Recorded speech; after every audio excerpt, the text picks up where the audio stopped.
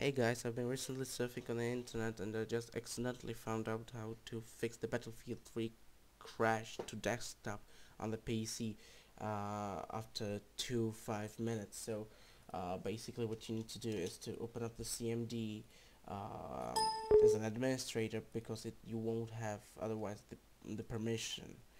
So basically what it does is increases the memory so that Battlefield can access to it. Um, I'll put this in the description. I don't know if you are able to see this, so I'll put it in the description to make sure that you can write it back on your computer. So you'll press enter and it will say the operation was successful, and after that you'll just close it up and reboot your computer and launch the Battlefield and enjoy the game. But after that I got a problem. This is not a big deal, but sometimes after this fix, it worked.